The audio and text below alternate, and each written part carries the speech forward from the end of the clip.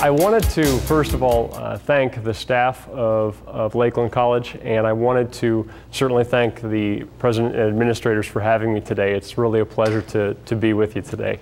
And I really treasure the experience to get out and kind of move around, so I won't be standing over there. I'll be kind of moving around as I'm showing you some things today. But my purpose here today is to not only help you understand what Tourette syndrome is, but more importantly, what deep brain stimulation can do for a person with Tourette syndrome.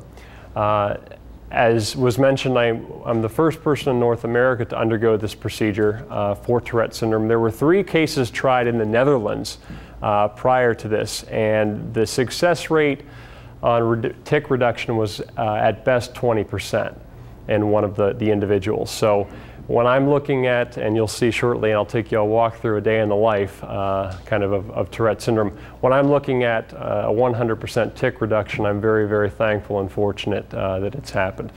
So again, I wanted to thank the administration, the faculty, and I certainly want to thank you. I know that you're taking time out of your day, and your lunches are starting to smell up the room really nicely. And the third thing that I wanted to help you to understand and take from this, and in the hour that we have, is to take some insight. You know, if you can learn and apply this in anything in your life or someone you know, or just gather information for the future, that's what I'm really striving to do today, is get that information to you. So a little bit about me. I live in South Euclid, Ohio. Grew up and moved around a lot with my father, and as he worked in the steel industry. I have 3 children, one of whom is about to turn 1 next month, so we've got a little guy crawling around too fast for me to keep up with.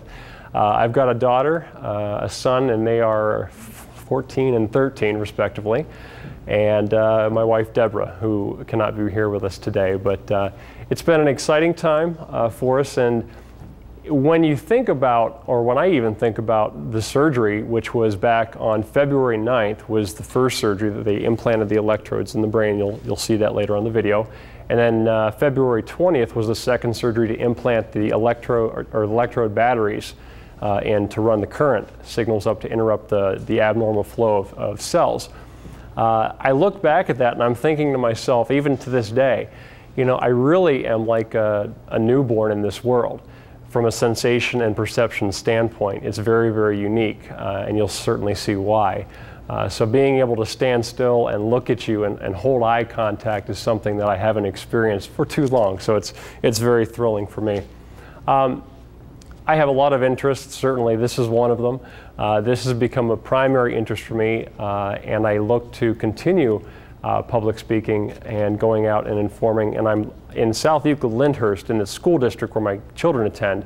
I have set up an outreach program for people and families with Tourette syndrome to help them understand, help them learn how to cope. You know, what do I do? I'm so fed up with this. You know, I can't get through another day, because I've been through plenty of days like those, and fortunately was happy enough to be able to make that through.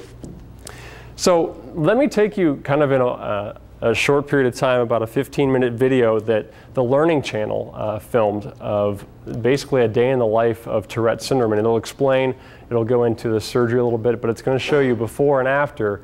And my hope is that, if I can operate this correctly, my hope is that after you see the video, you'll be able to look at me up here and see a difference from what you're going to see up there, and think of it from a sensation and perception standpoint and how new this is for me.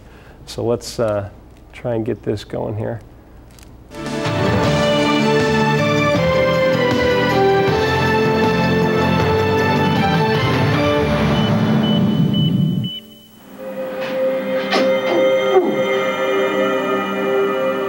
This is 30-year-old Jeff Matovic. Every minute of his life, a struggle to control the muscle spasms and tics that continuously rack his body. Jeff is one of more than 100,000 Americans suffering from Tourette Syndrome, a brain disorder that affects every aspect of his life, from daily activities like walking and eating, to basic communication. How about repeating, it is a sunny day in Cleveland, Ohio. It is a sunny day In Cleveland, Ohio. Okay. We could go back to about age 3 where we noticed certain peculiar things that he would do. And you wonder as a parent, is he really strange or, you know, what's going on? I talked to the doctor about it at the time, and his general rule of thumb was to tell me it was just nervous habits and tics. It's something that all kids get. He'll outgrow it. In his 10th year, I just happened to be watching him from the house, and he was running across the yard, and he came to a complete standstill, and his entire body began to shake from head to toe. That's when doctors finally diagnosed Jeff with Tourette Syndrome, an incurable neurological disorder which causes rapid, sudden, involuntary movements or tics. A tic can be simple, such as coughing, snorting, eye blinking. It could be a complex series of hand movements. It can be verbal. People can make obscene gestures or say obscene things. I'm curious about anything else. Everybody knows about posing. Hey, white boy! In fact, those aspects are commonly what grabs attention in the public perception of Tourette syndrome. By the time Jeff was an adult, the disorder was full-blown, and the tics were non-stop. Many days there's nothing I can do. I have to have drinks poured for me, have to be fed, have to be groomed. And that stinks. That's hard. On his worst days, he could barely function, and those days were becoming more and more frequent. At least 6 out of 7 days. Which makes the transformation you're about to see truly remarkable. This was Jeff in February 2004. And this is Jeff just 1 month later. Truly, truly just amazing. My senses were completely like, what is this? Jeff Matovic is at the forefront of a major medical breakthrough in the treatment of Tourette syndrome. The story of how he got here begins with years of frustration, a lifetime spent trying to hide not only his differences, but also his pain. To be laughed at, to be pointed at wherever I went, that hurt tremendously. I don't think there's any way to explain how many years of that happening, what that can do to a person.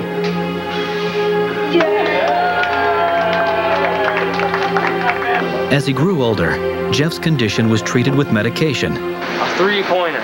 which helped to mask the symptoms. But by the time he reached his 20s, his life had become a roller coaster. Sometimes the medications kept him in check. Other times, he teetered on the edge of control. You feel like a 24-hour, 7-day-a-week, 365 days a year pressure cooker. That there is a steam that's building up inside of you constantly that is released when you tic. But as soon as I let it out, the pressure started to build again. So it was constantly that pressure and release, pressure and release. But Jeff did manage to control things enough to start a relationship with 33-year-old Deborah Janning, who had 2 young children. Although at first he didn't tell her he had Tourette syndrome, she did see some clues. Occasionally, he would stretch his arm out, and he would make like he was reaching for something, but it just didn't look quite natural. After 3 months of trying to hide the disorder, Jeff finally told her. After I had told Deborah about my Tourette's, she gave me the simple answer of, it's okay. Basically indicating to me, I accept you for who you are. Wow, I mean, just here we are, 3 months along, we're falling for each other, and now I know that it's okay. That's huge. A year later, they were married.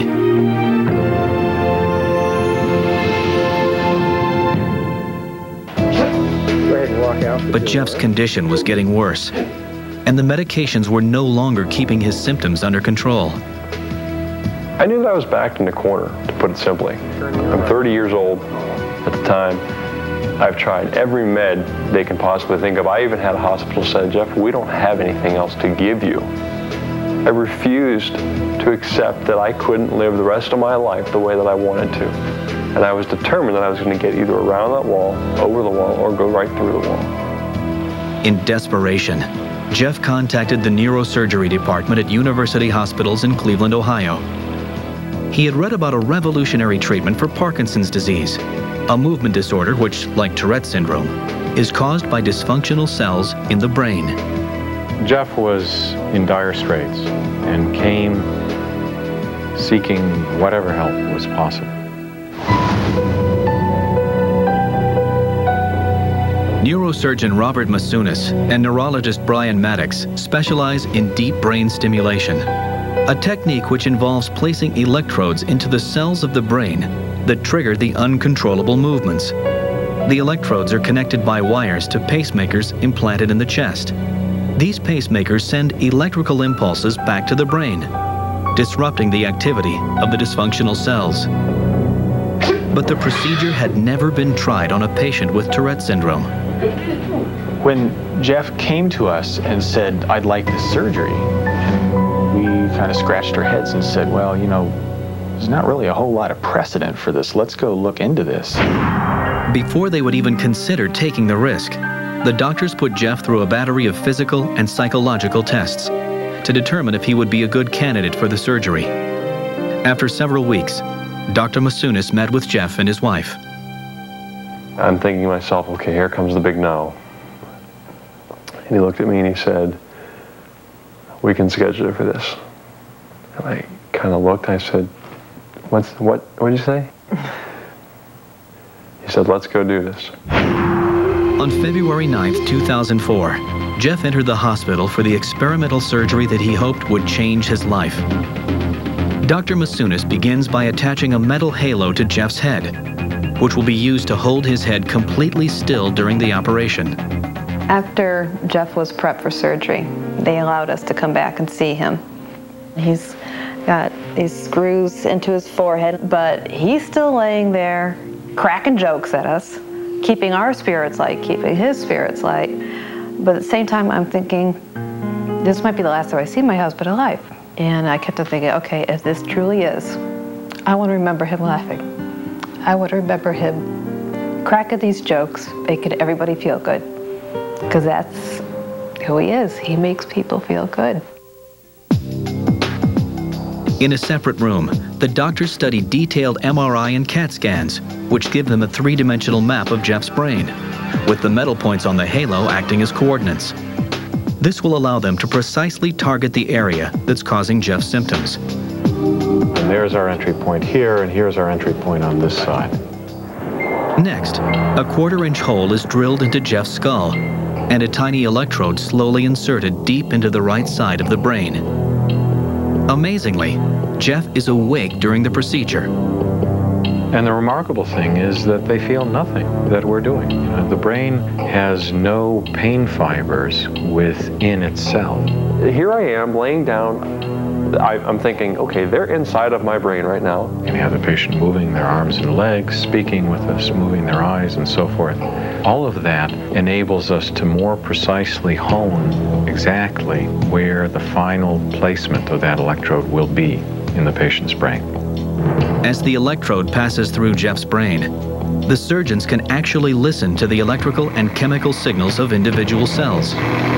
The sounds help doctors distinguish normal cells from abnormal cells. I can hear a cell in a crowd of other cells and recognize it for what it is. And I'm hearing the cracking of all these neurons, thinking, that is my brain talking. As the doctors zero in on their target, even the slightest miscalculation can be critical. If they're just 1 millimeter off, it could cause Jeff to lose his eyesight or even to become paralyzed. Once the area is pinpointed, a permanent electrode is implanted. Then, the process is repeated on the left side of Jeff's brain. The entire surgery lasts 8 hours. A week later, Jeff returns to have the pacemakers implanted into his chest and connected to the electrodes in his brain. Then, on March 4th, 2004, those electrodes were turned on for the first time. We had no idea whether there would be an immediate change, a delayed change, a big change, a small change. We didn't know in advance. We were frankly shocked. He went from having approximately 1 tick per second to having no tics at all. And this was amazing. I've never experienced not having the compulsion to tick. And I mentioned to you before, I feel like I'm waiting for something to happen, but it just doesn't come. For the first time, I feel my right side, my right arm in particular, relax. It was completely foreign to me. I had no idea what this feeling was because I had never experienced it. It was great to see him at peace inside of himself, no longer struggling with these impulses to jump out of his skin. I walk in the door, and there's my husband standing there. He's not shaking in any way. He's not ticking in any way. And I just go to him, and I hug him, and I had my first real hug from him. And that is something that is always going to be one of my favorite memories. All right, Bon, you take it. For Jeff, it's the ordinary things that make life so extraordinary. And he hopes that his breakthrough surgery will soon give thousands of others who suffer from Tourette Syndrome a similar life-changing transformation. Here I am, basically a brand new baby in a world of sensations and perceptions that I never knew. Loving you, babe. I know. And I welcomed it with open arms as wide as I could get them. There we go. And that's when the living began.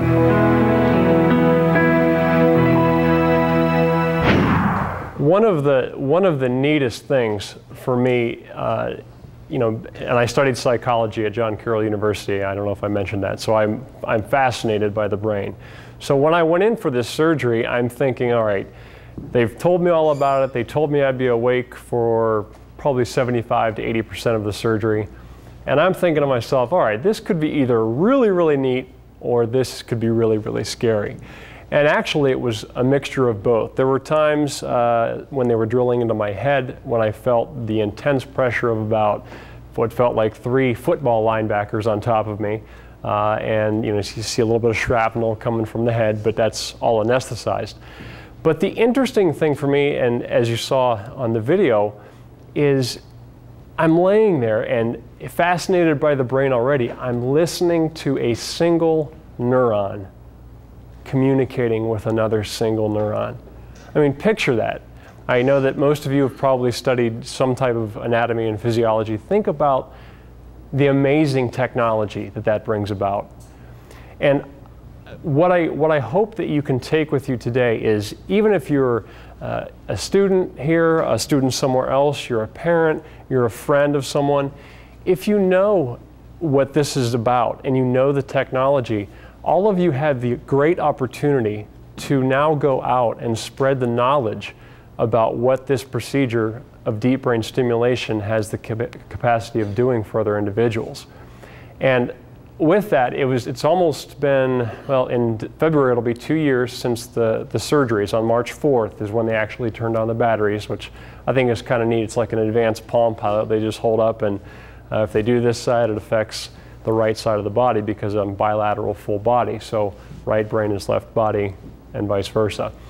So one of the neatest things that I'm happy to hear is there has been a clinical trial that University Hospitals of Cleveland has already undergone. And they have taken severe Tourette's patients from all around the world.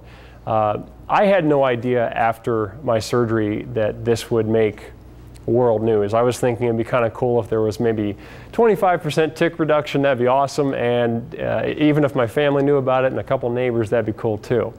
But what I'm excited about and what really, really gets my attention is to see that people from Russia, people from Africa, people from all different parts of the world have called my home to thank me for giving them hope for their family members, or to for the education that they've gotten and can now appreciate.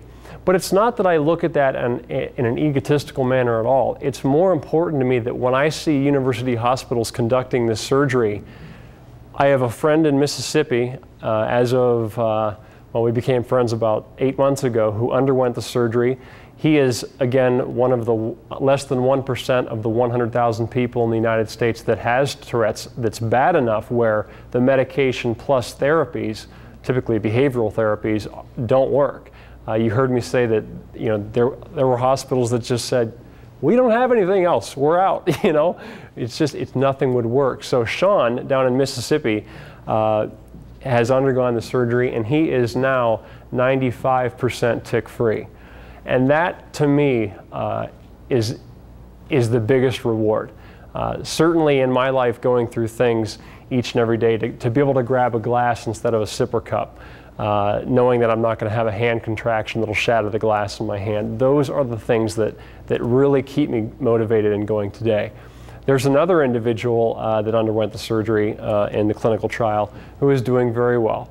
But one of the things that I wanted to mention to you about the sensation and perception aspect is I was fortunate enough that all of the settings on there are 4 contact points on each electrode in the brain. They're numbered 0 through 3. And I was fortunate enough that Dr. Maciunas and Dr. Maddux were able to, as they say, tune the orchestra and get everything to operate correctly. And in doing that, you know, I walked out the same way my dad walked into that hospital with me about 4 hours prior, which was a very unique experience. You know, I'm walking out to the car and my dad and I are kind of looking at each other and we're waiting for something to happen. You know, all of my memory back to as far as I could possibly remembered this anticipation of tension building and release, tension building and release. So I didn't know what this still life is about. I mean, I would look at people and maybe be able to focus on them for a few minutes and I go, you know what, I bet that's kind of neat. And I always was fascinated by that. So I am very pleased to see that it's going over and it's getting worldwide attention now. It's got the attention of the Tourette Syndrome Association. It's definitely got the attention of a lot of neurological surgical hospitals and clinics throughout the world. And my hope is that more people will be able to undergo the surgery if necessary and will come out on top of the game so that they can live the life that they want as well. With that, I kind of wanted to mention some of the symptoms of Tourette syndrome. As you saw there was the grunting. Now you'll notice I didn't have the coprolalia tic, which is the quote-unquote swearing disease as it's commonly known out on the streets. If you were to ask people, what's Tourette syndrome? Well, it's a swearing disease. That's not it. That's one of the symptoms that's very rare. Probably less than 10% of people actually have that symptom. But the symptoms for Tourette syndrome come in 2 different categories. They are either complex motor tics or they're simple motor tics. A simple motor tic is an individual that might have one tic that they do repeatedly, maybe a hand moving in and out. Okay, and it can be as frequent as it may be, but that's just one simple motor tic. Now, as you saw me on the video, mine were all over the place. You know, I didn't know where it was going to strike next, which was hard to deal with. But the hyperactive cells just determine what part is going to flail out. So at that point in time, you can recognize the difference between a complex motor tic, which was what I had, versus a simple motor tic. I wanted to mention too that most people, we're talking over 99% of people, can be treated effectively by medication. Some of those medications, and I've been through the whole realm that they can give you, are Orap, Klonopin, Luvox, Stelazine, Thorazine, Clomipramine. So these are just some of the medications, and as I flip through my papers at home and I look at all the different medications I've been on in the past year, I'm thinking, you know what, I should probably open a pharmacy by now. But you know, it's interesting to look at, because when you look at that small percentage, and you also take into consideration the factor that a lot of people, a lot of children especially, are misdiagnosed. Tourette syndrome is very, very difficult to diagnose. And so there's a lot of people that are still out there that have been labeled maybe with Asperger's syndrome or with some other type of just ADHD, but it's going to go away. My mom was told, it's just a childhood thing he'll outgrow. So it's really something that is very difficult, but when you're connected to the right people that can help you, it certainly does make a difference. All right, let's talk about a little bit about the pharmacology. I told you about some of the typical drugs, and a lot of times that's paired with behavioral therapy. Now that's something that I had to go through because as I went through my life trying all these different medications, and if any of you have ever tried a prescription medication or any painkiller for any surgery, you know it can throw you for a loop, gives you the side effects and whatnot. And what I found very, very tough throughout my life was starting a med, going to a certain dose, living with the negative side effects. Sometimes it would help the tics, but I was asleep all the time, so that wasn't productive for me. One of the other things is, you know, you have to go up and you have to find, is this drug effective for me?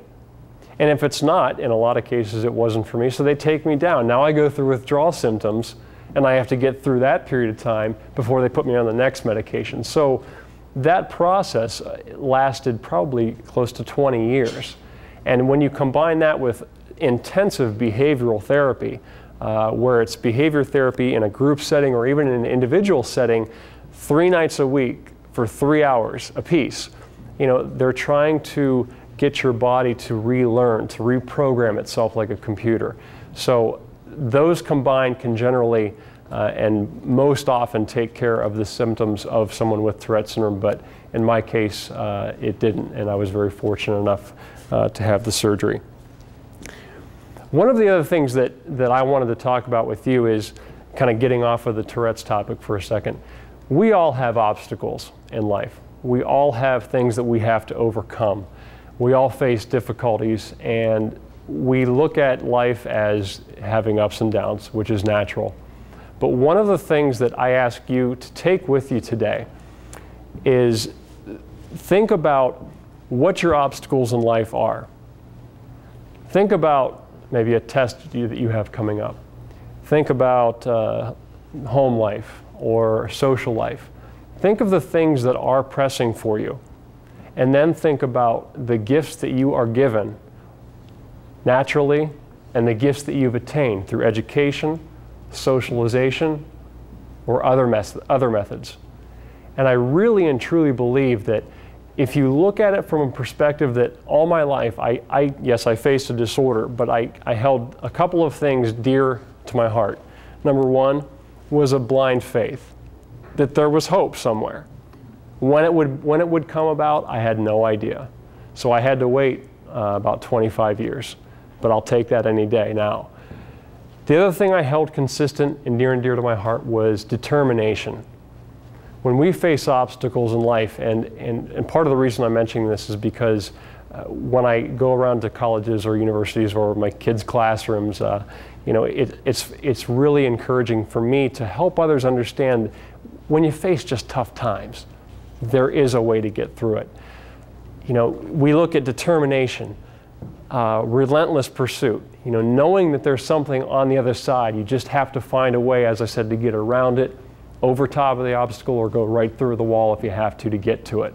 And all of you today have an opportunity to leave this auditorium and take with you some knowledge and maybe even a little bit of remembrance of some of the videos that you've seen today, and you have the ability to apply that. Some of you are going to be X-ray technicians, or some of you may have even graduated that course by now. I know when I was here last time, I was in a class with a bunch of X-ray tech students.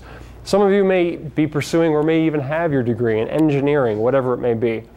But the fascinating thing to think about as you continue along your life path, wherever that may lead you, is that you have the opportunity, you know, as an X-ray tech, you're now looking at X-rays of people's chests with these microcomputers in here, that you have the ability, and you're going to be responsible for taking those shots and letting the doctors know, yes, we see a slight lesion in the connection that goes and wires through the skin up behind the neck and into the brain.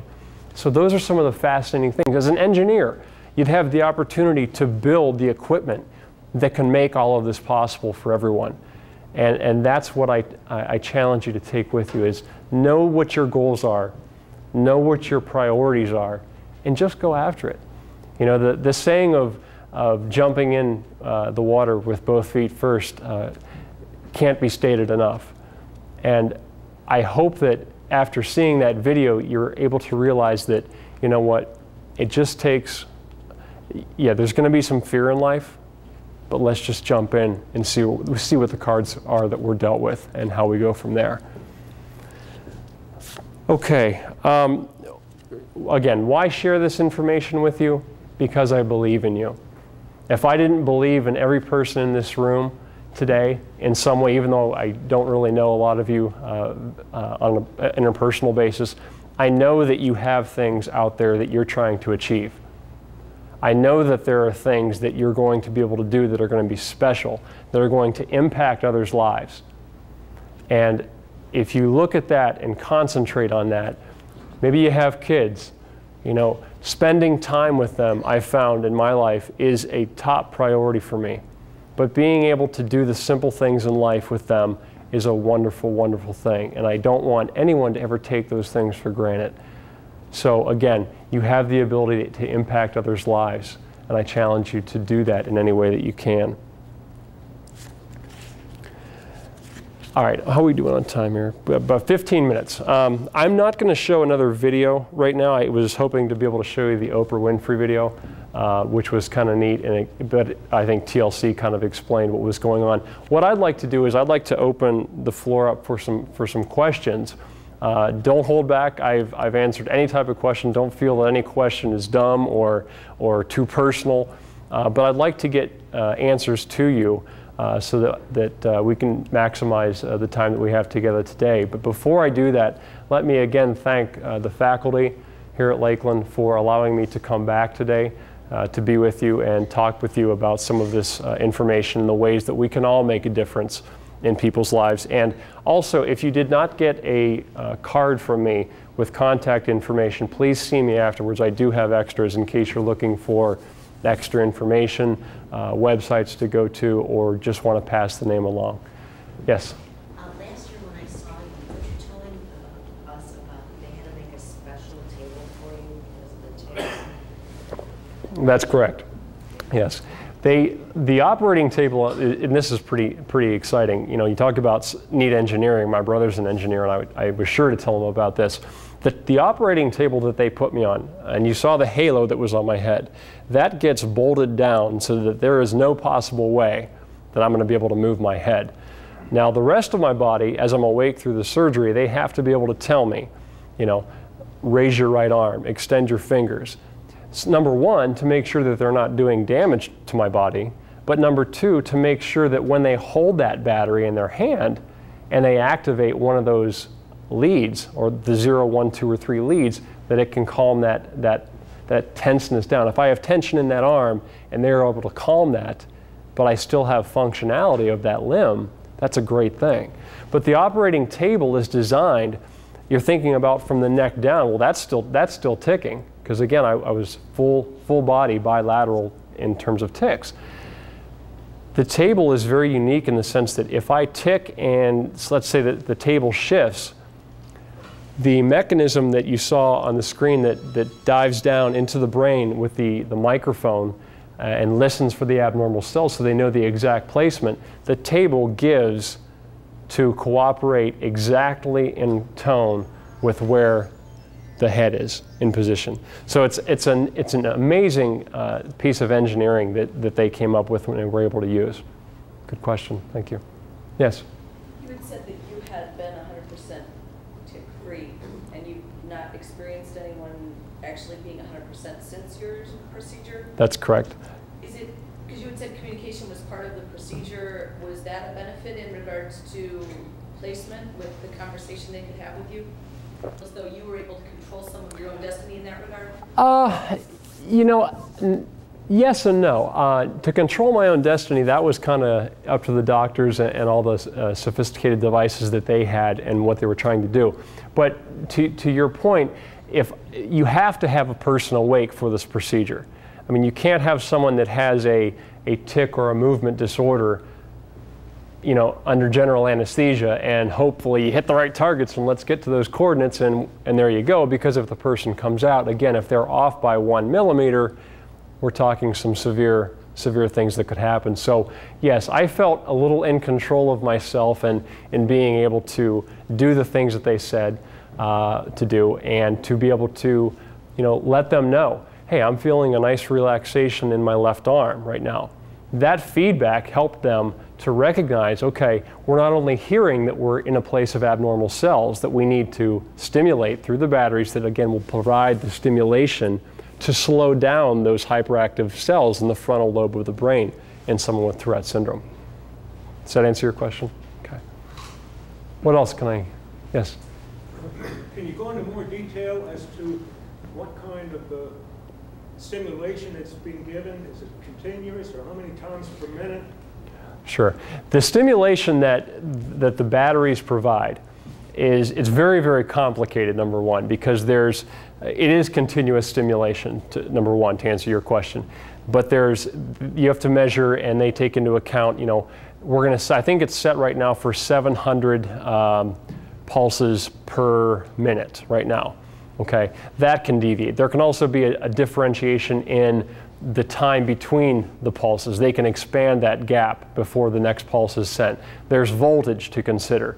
You know, these microcomputers, as I call them, are run by basically a battery that has a life of 3 to 4 years.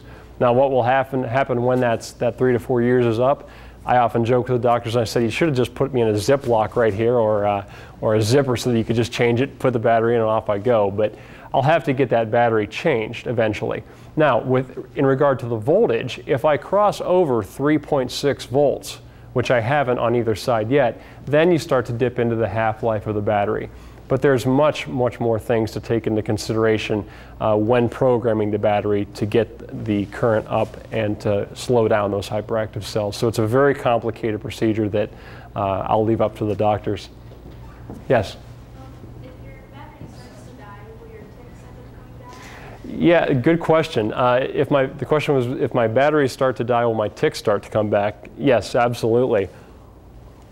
And one of the things is, if I have what I call my $5,000 remote control that my kids are not allowed to touch, and it's a remote control that I carry with me everywhere. I have it in my office bag. It's about that big, and it allows me to hold up to my batteries and check the therapy settings to let me know if they're correct in their settings.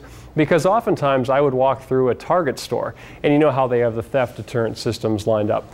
Well, I'm just so used to walking in that I'd walk too close to the one on this side and it trips this battery.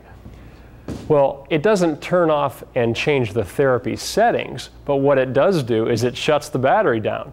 So now all of a sudden I'm bilateral boy, you know, as I'm walking through, because this battery's been shut off, which means this electrode on this side's not working, or I'm sorry, this one's not working, which means this side of me is going crazy probably within 20 seconds of that being shut off.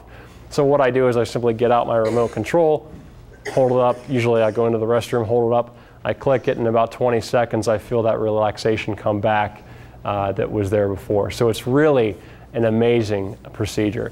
And Dr. Maddux, my neurologist, asked me one time when I was in for an appointment. He just wanted to monitor things since they kind of keep a close watch on me. He asked me, you know, have you ever been curious just to turn it off and see what life's like and kind of revisit the past? Because turning it off and turning it back on doesn't harm anything. Granted, I don't do that very often because I don't like to visit what you saw on the screen, but I do have the ability to do that. And to your point, if the battery runs low, I can see that it's running low. It'll give me a warning signal, and then it's time to talk to the doctors about a new battery. Yes? Sort of a two-part question. The first part is that with the trials you mentioned at University Hospital, Mm-hmm. if they have any early results from those trials, how many people were in them, and if they're experiencing some of the same results that you are, if they know that yet.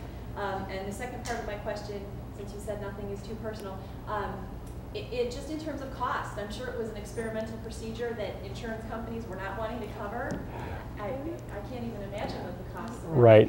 Right. And those are very good questions. To answer your first question, at university hospitals, they chose about 5 patients. They wanted to get around 5 to 7 patients. Again, you're looking all across the world for patients who have something severe enough that meet all the criteria. They've been through all the meds. They match about 5 pages of checklists of material to qualify, not to mention the battery of physical and psychological exams and the motor skill testing. So there's about 3 to 4 months of prep work that they have to do on you to get you ready for the surgery. Now, the success rate on one of the surgeries has been very, very good.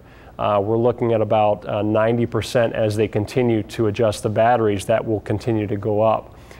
There's another gentleman that I know of who had, I believe, approximately 88% reduction and is again climbing. Now he is having a little bit of difficulty with the sensation and perception aspect, because when you're used to living in a world where you can't see straight, your eyes are always flipping all over, and you all of a sudden placed in a world where it's still, it's quiet, you know, I can look at you, I can talk, and I can do all these things I couldn't before, that can be very, very unnerving and disruptive. So sometimes there's a need for adjustment therapy to go through that. To answer your second question, we prayed that the insurance that we had would cover this experimental surgery. And again, it's worth noting that it was experimental. Now, what we did, because the cost of the surgery is, you're looking approximately probably $250,000 to $500,000. And by the time I'm done with all my changing of the batteries, when I'm way down the line, it'll be much more than that. But what they did is they submitted it to the insurance company as deep brain stimulation for a movement disorder. Now, that's not illegal at all to do. It's done all the time. When they submit the forms for someone that the FDA has approved for Parkinson's disease, they have no problem. They slide it by the insurance company, they read it, give it their stamp of approval, no problem. And they use the same lingo. So for my situation, there was no need to submit to the insurance. This is a deep brain stimulation procedure for someone with a movement disorder. By the way, it's Tourette syndrome. So yes, my insurance company did cover it, and if they couldn't, I wouldn't be here today talking with you. But that is something that, to get back to the insurance, is hopefully going to come along with more proven success of the surgeries. As the FDA sees these surgeries becoming more and more successful, and more clinics around the world are starting to say, hey, you know what? This worked for this guy, it's worked for this. What is the consistent variable that's repeating here? You know, where are we in the basal ganglia that's making this effect possible? So when that gets taken care of, then we hope the FDA will say, you know what, let's put the A-OK when something comes across for Tourette syndrome. Yes? A couple questions. When you were experiencing the tics, did you have you're saying you had an increase in tension until you had the tic, and then that diminished the tension right after? Correct. Correct. There was a constant pressure, kind of like an old-fashioned pressure cooker that maybe I know my grandmother used, with the top on, and it just built so full of steam it would start to whistle, and then you swear it was going to blow. That's how your body feels your entire life.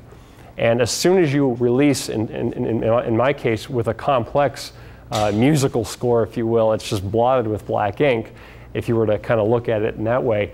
As I would release these tics, it feels good for a second, but it immediately starts to build over and over again.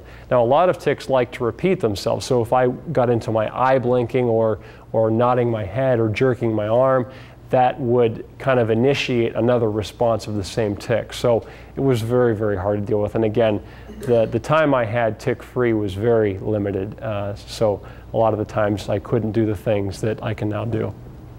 Did you say it was basal ganglia where the electrode for the stimulation? Yes, the basal ganglia is a group of cells, probably 5 millimeters by 4 millimeters in area.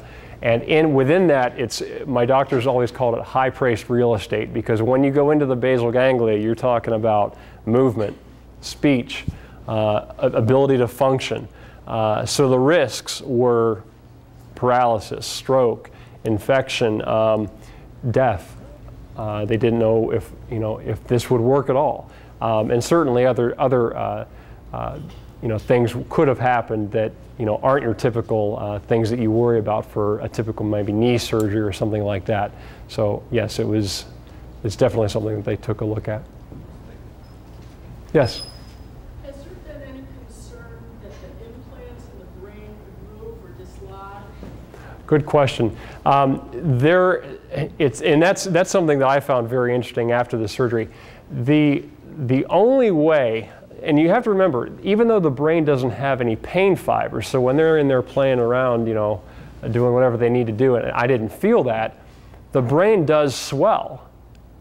So after the initial surgery where they simply implanted the leads, or the electrodes in my brain and left the wires uncapped, basically on the top of my head with a rubber cap around them, it was something where they had to wait until the brain started to deswell or to come down to its regular format.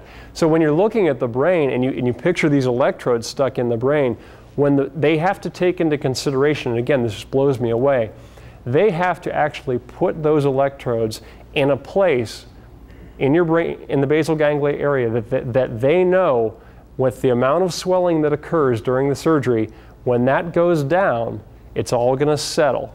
Kind of like something that solidifies. It'll just settle back down, and it may shift. Those electrodes may shift, but they take all that into consideration when putting them in. So could they become dislodged? Most likely not. The wiring that I have that is very, very flexible and bendable is actually enough to suspend, one cable can suspend a couple of heavy-duty semi-trucks. So it's that strong. And it's very, very light too. So the only real way that there could be a possible dislodging is if I had a very, very unusually severe blow to the back of the neck where my head went this way. And all that might do in that situation would be to pull the electrodes back. But in terms of moving elsewhere, they're pretty firmly in there. Yes? Before your operation, did anyone discuss with you possible nutritional therapy, especially use of higher amounts of B vitamins, things like that? Yes.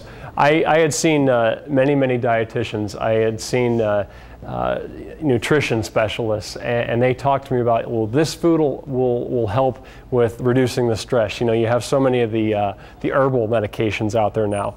This will reduce the stress for you, which should help you relax and reduce the tics. This one will do this. But although that was good advice and good for the diet, I guess, it was something that didn't work for me in terms of providing the same relief that the surgery could. Yes? I'm also intrigued by these 4 leads. Mm-hmm. Essentially, they're located at the same probe, pretty much the same place Yes. in the brain. Yes. So there must be a reason for the 4 leads. Exactly. Do they actually give different numbers of impulses at each lead? Yes, correct. That's exactly correct. The electrode is about that long. It's pretty microscopic, as you saw in the video.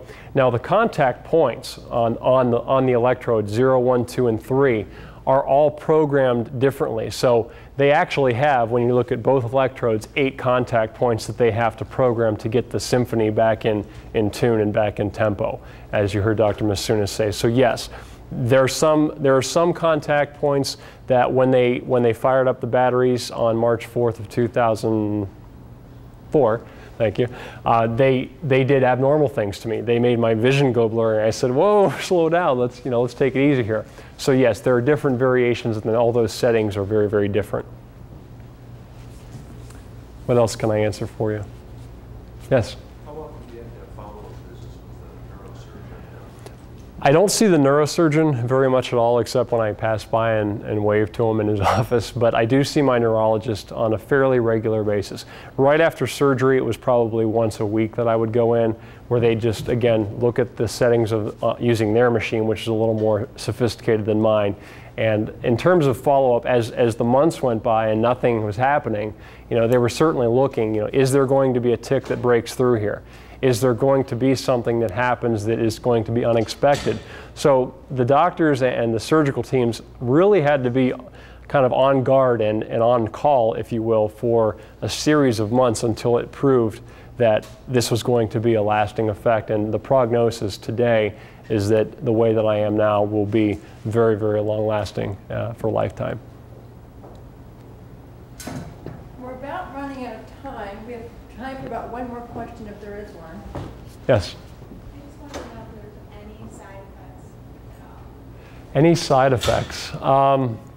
Nothing but good things. I really don't feel, you know, you can't feel, I can't feel the electricity or the signals being sent. You know, certainly I'm not very large chested, but I can put my hand and feel the battery in there. I can touch the side of my neck, and what looks like a vein is actually the cord that goes down. So that took about, you know, a week to get used to, but the body will habituate to that feeling.